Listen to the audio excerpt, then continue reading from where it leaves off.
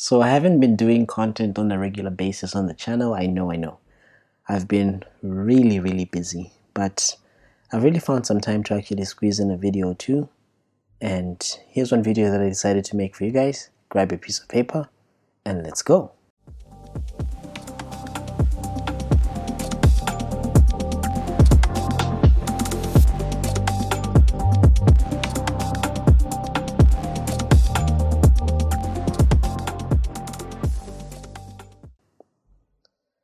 Hello and welcome to MK's Medical Review Series. My name is Dr. Moses Kazevu. This is on my YouTube channel where we look at medical topics in depth.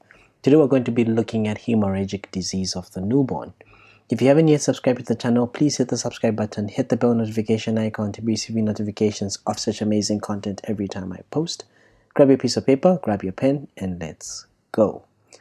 So remember that when you talk about hemorrhagic disease of a newborn, it's just simply a syndrome where you have this systemic bleeding and ecchymosis that's going to be appearing in the first week of life, predominating in breastfed infants.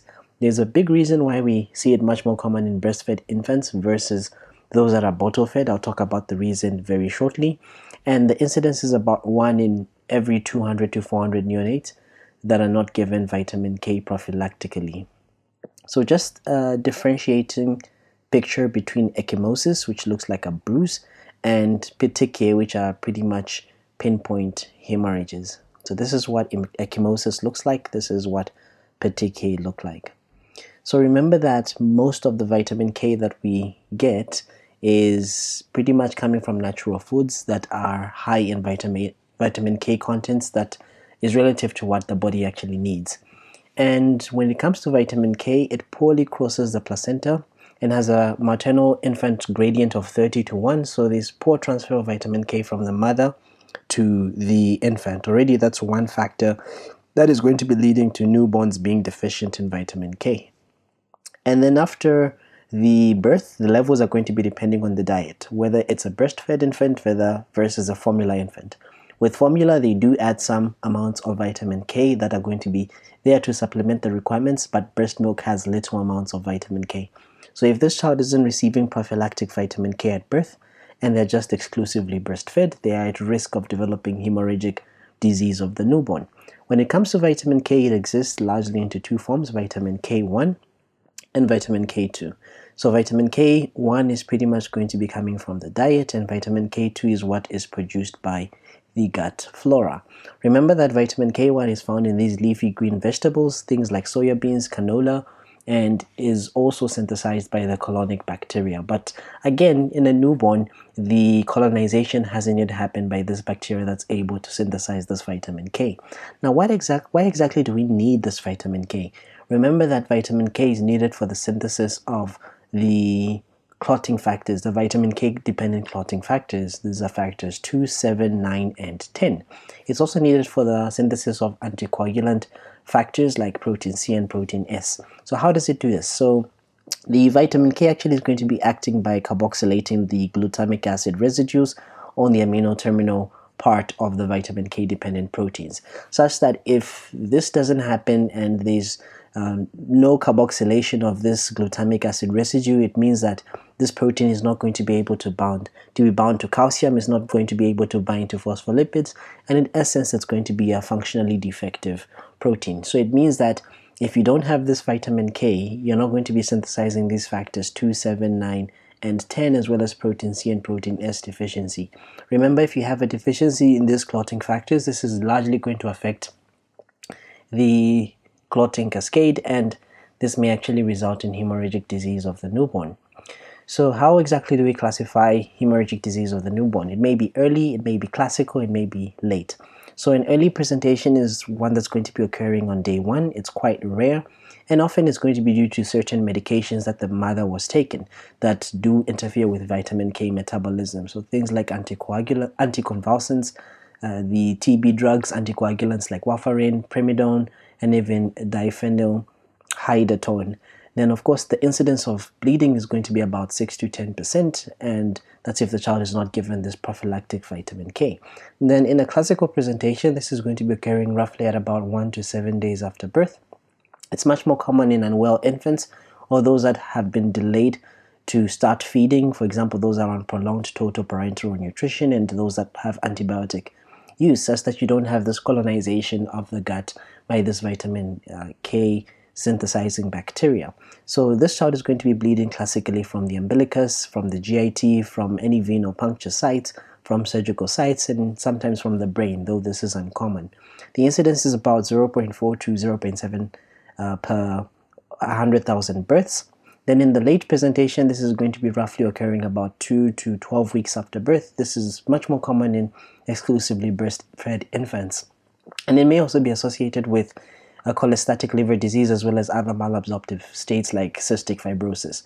Remember, if there's cholestasis, it means that there's no proper movement of bile from the hepatobiliary system into the intestines. And remember, bile is needed for the emulsification of fat.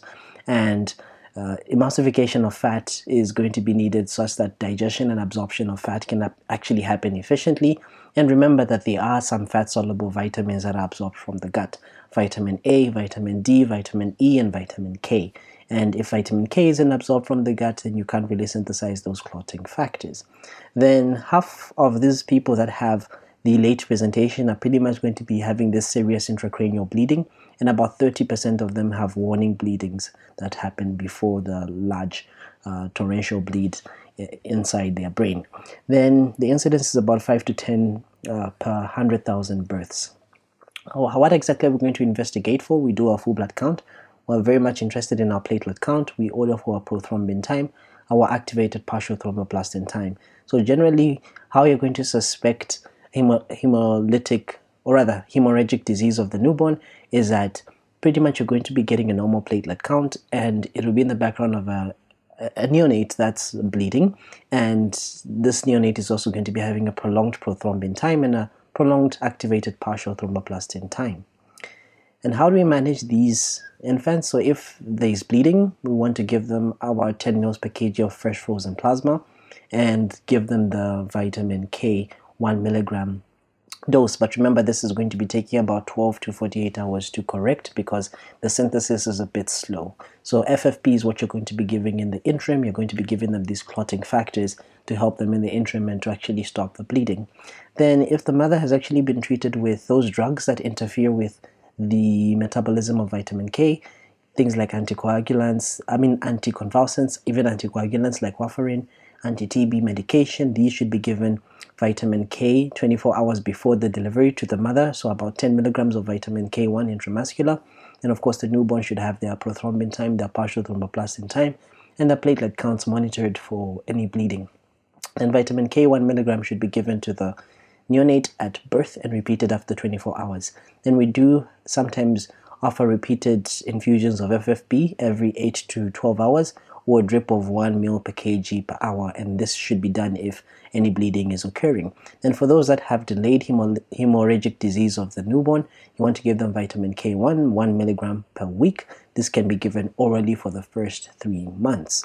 Now, just a few things about FFP transfusion in infants. Remember that the coagulation times in infants, particularly in those that are preterm infants, are generally longer than those that are in adults because they haven't yet synthesized.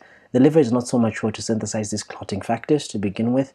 The gut is not yet colonized by that vitamin K synthesizing clotting factors. So generally, this may not necessarily be related to the risk of bleeding. It's just how they are because they are still maturing and they're still developing. So an abnormal coagulation test result in the absence of symptoms of bleeding or any hemorrhage is actually not an indication for FFP transfusion, and you shouldn't transfuse these infants with FFP unless if they're bleeding. So the routine FFP used to treat any coagulopathy in the absence of bleeding is actually not recommended, and it doesn't reduce the morbidity, doesn't reduce the mortality. So what are some of the indications of FFP use in infants? It could be in hemorrhagic disease of the newborn, that's secondary to vitamin K deficiency, where the infant is actively bleeding. That's a very important thing to take note of.